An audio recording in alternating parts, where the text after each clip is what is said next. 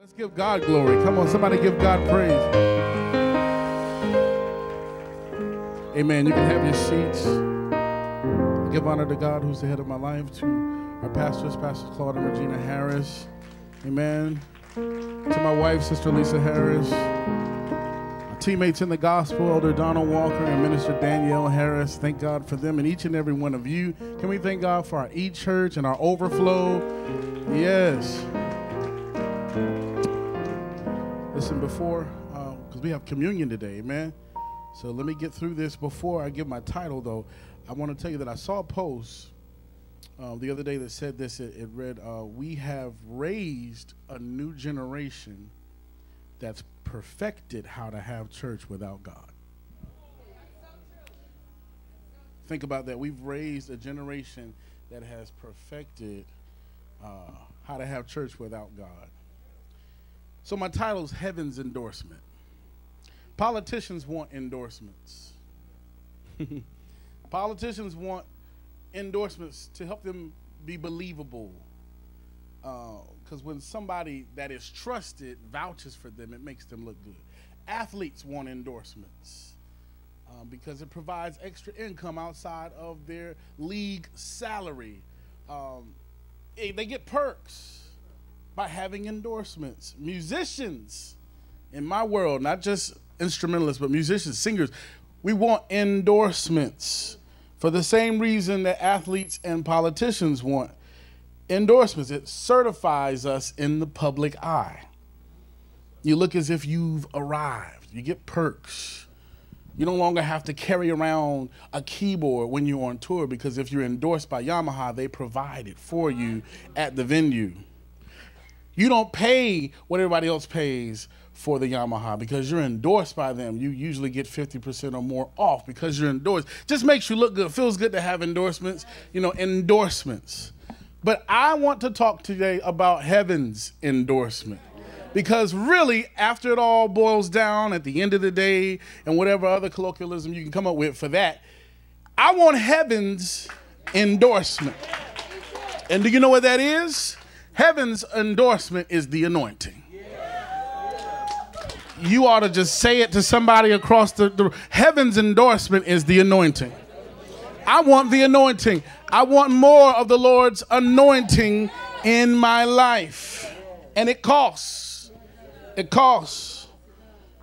There's a lot that you've got to withstand and in order to maintain and receive the anointing of the Lord. One thing you need to do today, take away from this message that you need the anointing. You need to make sure you have the oil of the Lord. I will go as far as to say this: the anointing for your life, in your life, is directly connected to what you encounter for where you are headed. The anointing for your life, that's in your life, right, for you, is directly connected to what you've encountered for where you're headed. And it's all for the glory of the Lord. This is the origin of anointing. When it came to the shepherds and their sheep, the sheep were always bothered and made filthy by lice and insects. And so these things could actually kill the sheep if they were to get into their ear and just do all kinds of things, infection and all kinds. It would kill the sheep. And so what the shepherd would do is he would pour oil on the sheep's head, and it would make it too slick for insects and lice to hang on, and they would just fall off. That's where that comes from. The anointing is actual protection. It's empowerment. It's a blessing to have the anointing. That right there could preach itself by itself. And here's the thing I would like to tell you. God chooses whom he wants to anoint. At different times, he chooses who he wants to anoint, and you have to be okay with it. You have to be okay with it. The oil was poured on Saul. Saul was the people's choice. Head and shoulders above all other men, tall. He was a shepherd over his father's wealthy donkeys and sheep. His father was wealthy, super wealthy. And Saul, just like another man, was a shepherd. but he was the people's choice.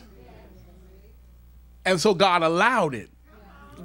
And he was anointed with a flask. Y'all following me?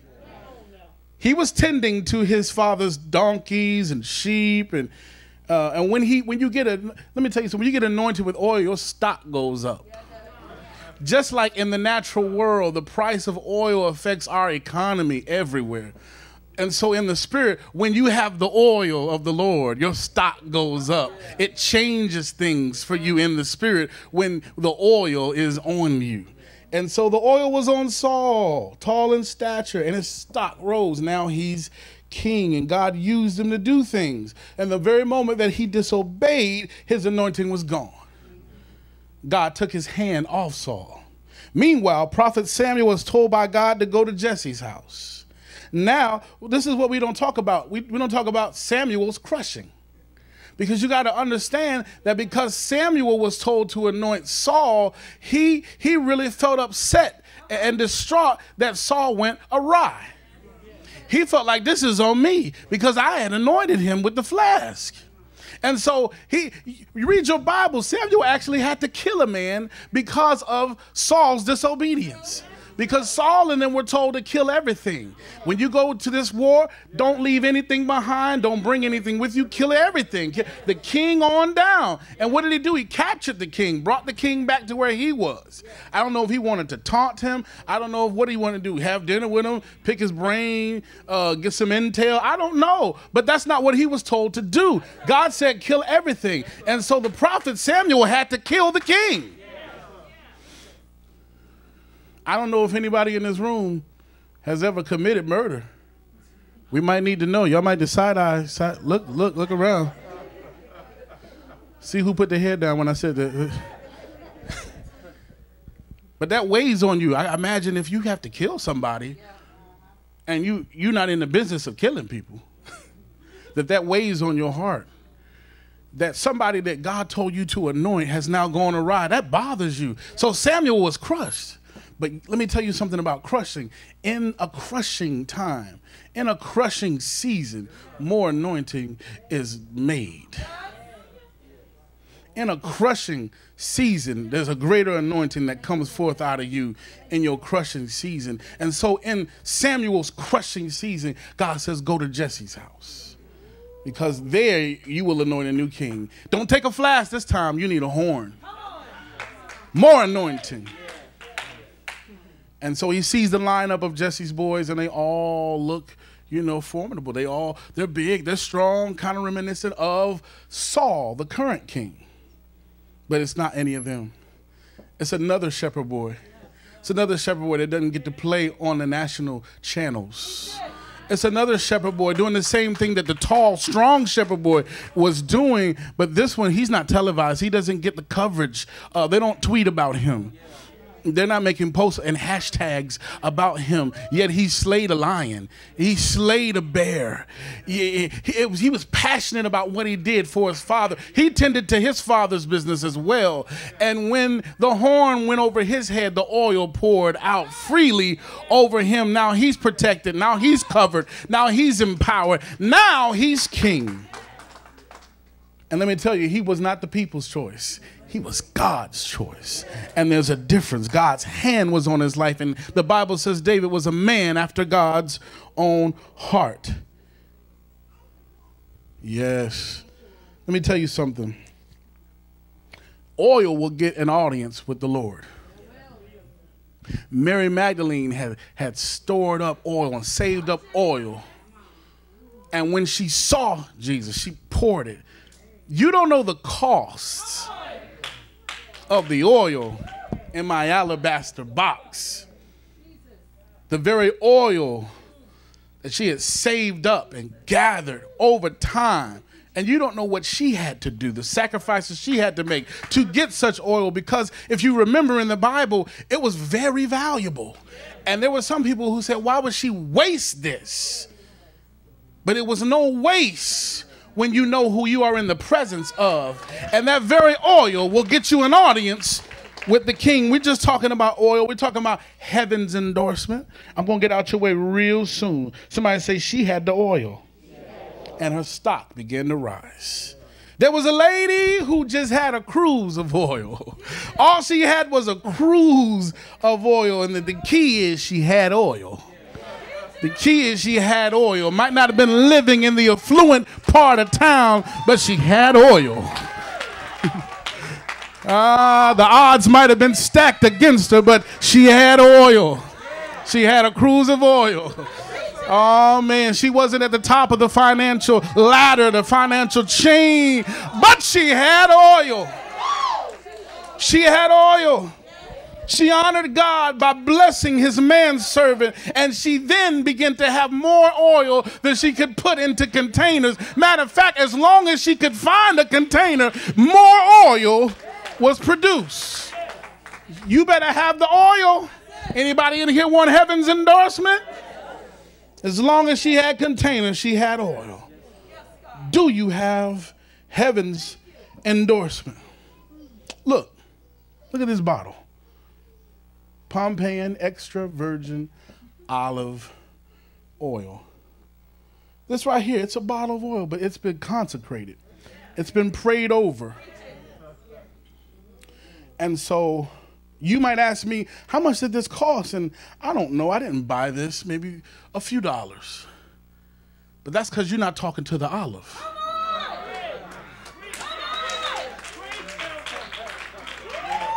See, I could say that this was about $5, $4, whatever the cost of it was.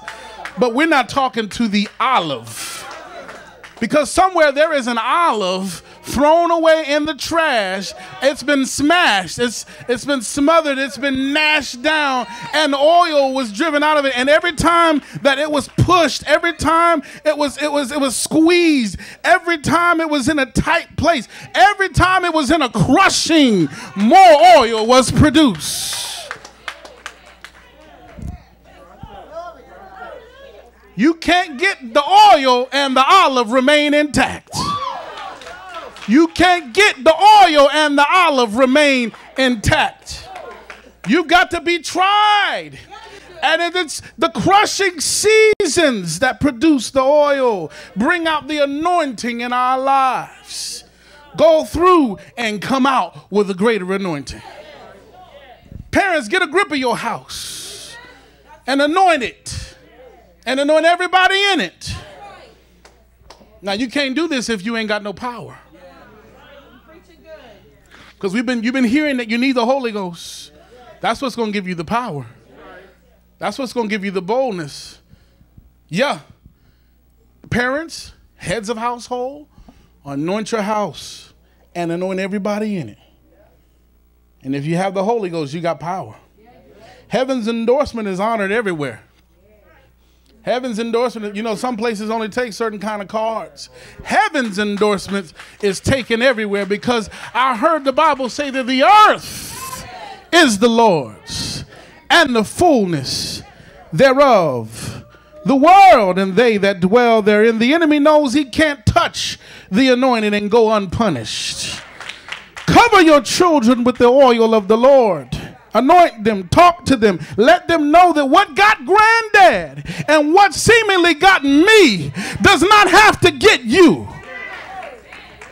It doesn't have to continue with you.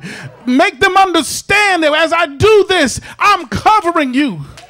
You do not have to go the same route that took your ancestors down. You do not have to let a generational curse continue in your life. You are now covered. You are now empowered. This is a blessing. You need the oil of the Lord.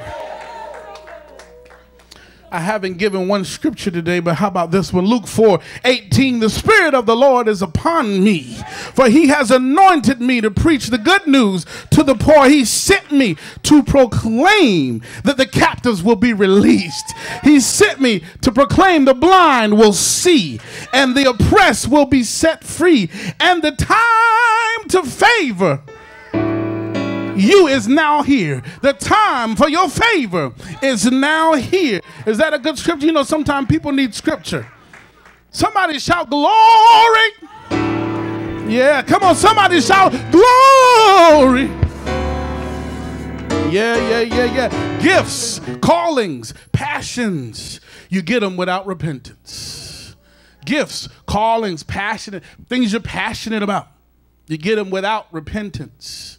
I enjoy skilled singing. Matter of fact, when the world was open, I like a good concert. You know, I don't mind hearing some skilled singing. Log on to YouTube, pull up one of my favorite singers singing one of my favorite songs. I enjoy skilled singing. But skilled singing isn't going to be what I need when my world is upside down. It's not just skilled singing.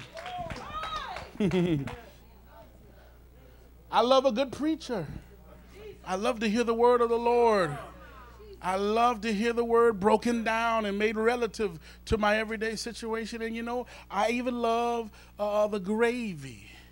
If you know what I'm talking about, in the Pentecostal apostolic churches, when the preacher just looks foolish and he's sweating and he's doing things like, I love all of that. All of that is real good. But you know what? That right there, what I'm going to need is substance, because it's the substance of the word. I need somebody that has spent some time with the Lord. I need somebody that's been battle tested. I need somebody that has been with the Lord so they can tell me what thus saith the Lord for whatever situation I may be in or about to go into. That's what I need. I need somebody that's anointed. I need to get into the presence of God. I want to be ushered in, anointed singing. I need a word from the throne room, anointed teaching and preaching. You can be anointed on the usher board, parking lot ministry. You can bring peace to chaos. You can say one sentence to somebody as they're entering the door, and it's confirmation before they even hear a praise team or a minister of the gospel. As someone is walking in, you can just say, today begins the best day of your life. Hope you enjoy service. And you just never know what that does. It may stick with them throughout the service and open up their spirit to the word of the Lord, to receive the praise and worship that goes forth in the word that comes from the pulpit. I know it's 10 o'clock. We're moving on. You can be an anointed parent. You can be anointed to do the job you do, the job you get paid for weekly, bi-weekly, whatever it is, once a month. You can be anointed to do that job, and God favors you because he blesses the work of your hands. Ask God to put his super on your natural, and don't stop seeking the Holy Spirit. Don't stop. Sometimes you need a refilling. Sometimes you need a refilling. Sometimes you need a refilling. Don't stop seeking the Holy Ghost. Don't stop seeking God in a new and perfect way, in a new and better way. Don't stop seeking. The church has seemingly on the outside seemed to stop seeking. We glorify sin now. We're not supposed to glorify sin. We're not supposed to even glorify the appearance of sin. Used to be a time single folk would hang in groups of the same sex and go on trips. It's quiet. Single folks would travel together, same sex though. But now we're seeing single couples trips to Mexico. And we're taking pictures scantily clad. We're taking pictures with hands on booties and around waist, pelvic to pelvic. And we're posting this right after our shouting videos. We're posting this, glorifying the appearance of sin. You may not have touched nobody on your trip. Well, we didn't do nothing. It was all the girls on one side and all the guys. But what are you presenting right after you I love my church post? And then this is us praise breaking. And then this is us in Cozumel. Doing what folks do in Cozumel. We don't glorify the appearance of sin. Folks going on trips on church days with people who ain't never came to church with you. We're not seeking heaven's endorsement anymore. We're not worried about it. Somewhere along the way, we've got tired. We've got weary and well-doing. At some point, we've bit the lie that you can just do whatever makes you happy and God understands. You're getting tired of waiting on God to do something for you. But listen, here's another scripture. Psalm 37:5. Commit your way to the Lord. Trust in him and he will do it. He will do it. He will do it. If you do what you're supposed to do, God, listen, I don't know if he'll do you like he does me, but he'll tap me on the shoulder and say, I'm going to do it. He just whispers it and says, I'm going to do it. Was in my car yesterday doing something I normally do on Saturdays. And the Lord just told me, he spoke something to me, and it was different this Saturday. It was different. God said something to me, and I had to pull over. Couldn't even drive for a little while. Had to just pull over because I heard him say something to me so clear, so clear. And as you continue to commit your way to the Lord, God will, along the way, he'll let you know, I'm going to do it. I'm going to do it. I'm going to do it. I'm going to do it. Don't get tired. Don't get weary in well-doing. Don't lose your oil. Don't lose your endorsement by going backwards. You know, some athletes go through scandals and they lose endorsements. Politicians lose endorsements and seats and power. You don't want to do that. You don't want that to happen to you. But maintain heaven's endorsement and seek more of his oil on your life. I'm going to let you take communion in a minute. But listen, you better seek the Holy Ghost. Get back to wanting heaven's endorsement on your life, the very anointing of the Lord. Elisha was a young man following Elijah, and he wanted a double portion of the anointing that Elijah walked in. Go through your crushing times, trusting in the Lord, serving God and his people, and come out with a greater anointing. Amen. Stand to your feet. We've got to get out of here.